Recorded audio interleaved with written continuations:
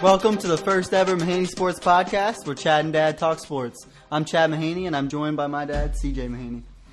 Chad, this is our first podcast, and it might be our last podcast. Neither of us have high expectations for a large listening audience. We don't even actually have commitments from family members to listen to this broadcast.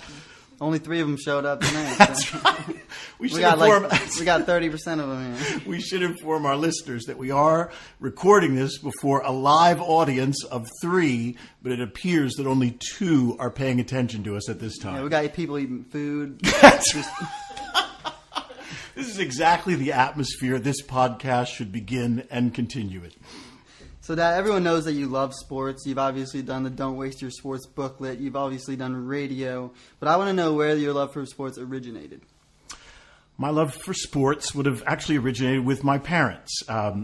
They transferred a love for sports into my life at an early age. My dad transferred a love for watching sports, and my mom transferred a love for playing sports. I would also say that my older brother had a huge influence on my life. He is a fine athlete, and though it is difficult for him to admit that I am a better athlete than he is, growing up he had a significant influence on my life. And actually I learned to some degree how to reading the Washington Post sports page each day. There was an order to read the paper. It began with my dad, then my older brother, and that order must not be violated. So I was third. So from mornings with Shirley Povich through to Tony Kornheiser, Michael Wilbon, and Thomas Boswell, that created an appetite for sports. And then finally, I grew up in a great neighborhood for sports. To grow up on 203 Hodges Lane was to grow up on a street where it seemed like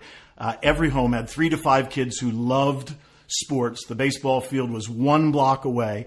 If we weren't playing there, we were playing in the street. If we weren't playing in the street, we were playing in the backyard.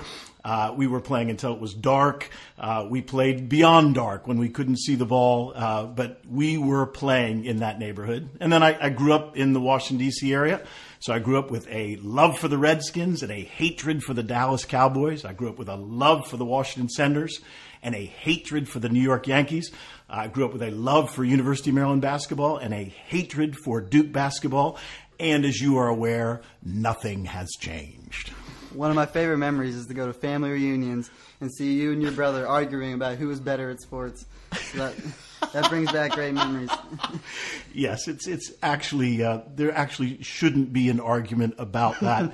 I don't think there's any question about who the better athlete is. But let me say again, he is a fine athlete. We might need to have him on the show just to we get should. the record We will. straight. We will have Steve. Steve at one point was the swimming coach for the University of Maryland, and we should definitely have him on this show. Absolutely. Great.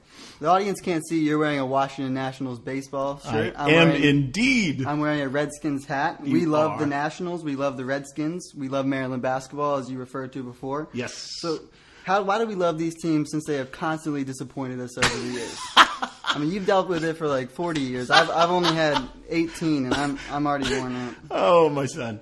Well, we love these teams because your father has taught you what it means to be a true fan. A true fan remains loyal to his team regardless of the team's performance on the field. And it is unacceptable to just abandon your team because they stink. So, yes, for decades now, the teams we love stink, but I have sought to teach you how to be a loyal fan, which is what my dad transferred to me as well. So that is why we remain loyal fans. And for those who abandon their teams, like since we've moved to Louisville, I've had a number of people ask me, hey, are you going to become a Louisville Cardinal fan? Well, never. You don't alter your allegiance just because you alter your geography. That is a violation of one of the most serious and significant rules of fandom. So one can't just be a front runner or a bandwagon fan. One must remain loyal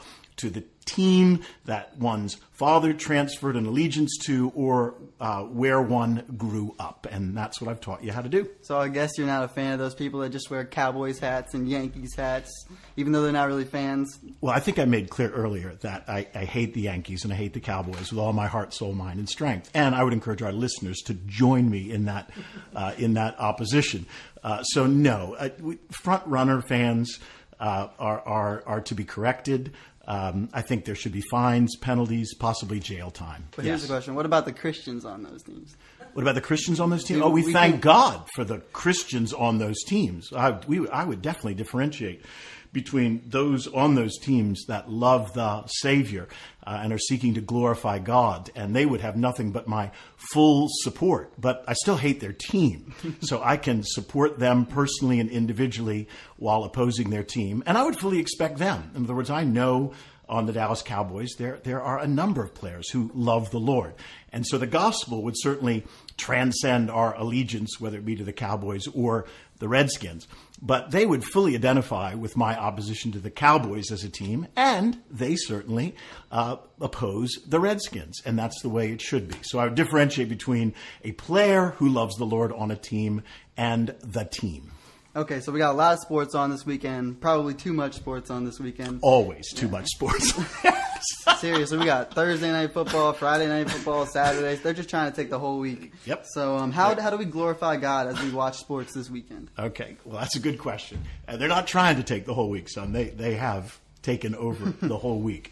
I was saying to someone recently that when I think of sports, and in this case, when I think of watching sports, I think of the massive amount of time that the average individual devotes to watching sports, and yet, particularly for the Christian, how little time has been given to considering how one might glorify God in watching sports. We're to do all for the glory of God, and that would include watching sports. So what does it look like to watch sports for the glory of God? Now, for me, as a father, that my role as a father would inform my watching of sports. My temptation as a father would be simply to watch sports passively or to become selfishly absorbed in sports. But I have a role and responsibility as a father to serve my family, and growing up to serve you. So determining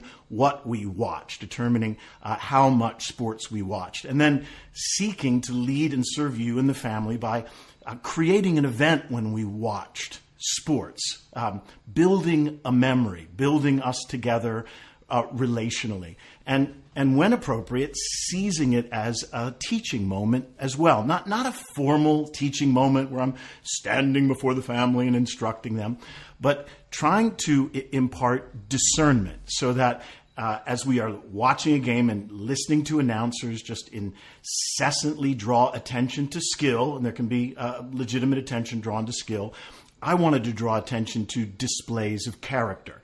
We would be consistently listening to announcers reference greatness in relation to skill. Well, I would want to bring a biblical definition of greatness as humility and servanthood into the conversation. I wanted to do all I could to teach discernment to you, because I wanted you, Chad, to be a discerning fan and not a dope like your dad was, by the grace of God, no longer a dope, I trust. Well, Dad, apart from your example, I would be a dope. And this is exactly why I want to do that podcast with you, is so that we can prevent other people from becoming future dopes. Excellent. Well, you're right, son. Apart from having the privilege to serve you, you would be a dope. And it's a worthy cause to do this podcast, to do all we can to save dopes, to save those who are dopes. Yep.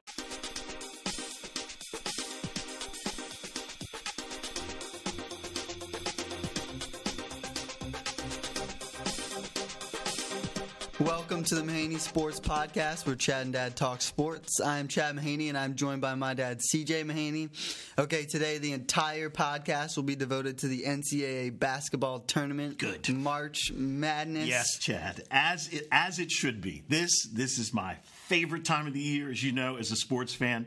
This tournament delivers each year like no other sporting event. There will be upsets. There will be buzzer beaters. There will be heartbreak. There will be celebration. I actually think that beginning today, if I ran for president, Chad, I would run on the platform of declaring today a national holiday and actually declaring each day the tournament is played a national holiday, so the entire country can be undistracted in their devotion to and giving attention to this tournament. I think you should just give everyone the whole week off. Sure. Because there's a lot to do this week. There is a lot to do. There's Selection Sunday. You got to fill out your bracket. It's a busy week. Then you got to watch the game. That's right. I don't know if there's time for work in there. There's not. This is the least productive week and season for the American workforce. So these days should be declared national holidays so that we can all give our undivided attention to this tournament. And I want to encourage everybody to participate, all our listeners to participate.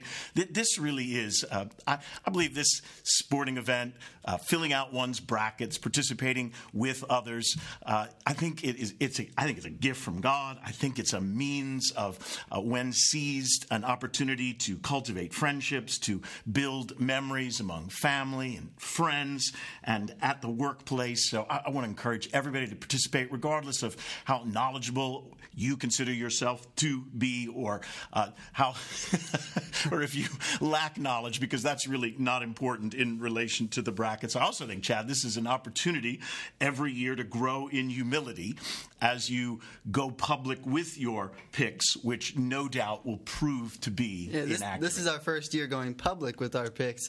Last year, broadly public. Yeah, yes, that's last true. year in our family bracket, my 2-year-old niece beat